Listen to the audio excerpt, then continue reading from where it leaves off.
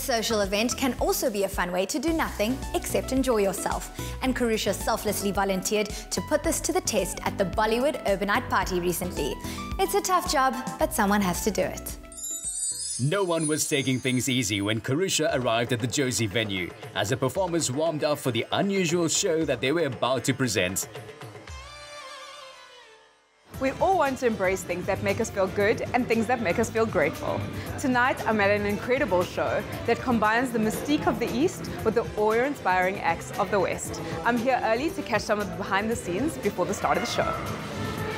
The show would feature artists from the Aerial Performance School joining forces with the dancers of Oriental Fire, directed by Tina Cap. Hi Tina, what is happening tonight? This is the first time 3 companies have come together to put on a very unique event that no one's seen before. We've got the Aerial Performance School and performing artists, and we're coming together with Oriental Fire, who does everything Bollywood, and then DJ Zubi, who's well loved for his Bhangra nights and parties, and we're putting it all together for a crazy party.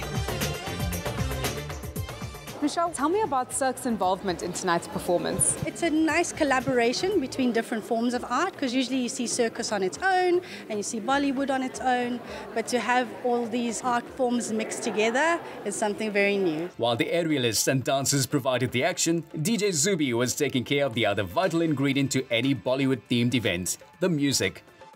DJ Zubi, where did the idea for the collaboration come from? Tonight is a different approach to a Bollywood party. Tina was the one who was like, Zubi, we need to do something different, we have to do this. So we're going to do a Bhangra at the bottom, circus aerial acts all in the air. So we decided let's do it on a smaller scale and see how it works before taking it to the theatres or to a concert level.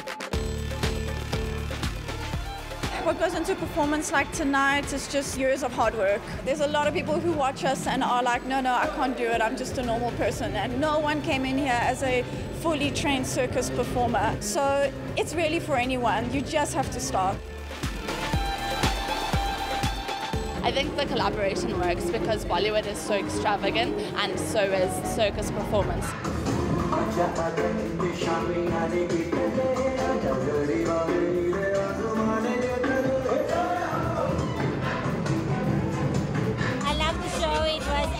Amazing. I was blown away by the talent. It was really good.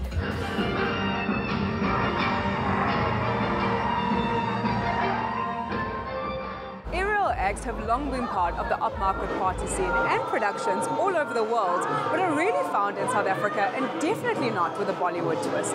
ZK Productions, Cirque and Oriental Fire have worked hard to put this production together, and it really showed. It was spectacular.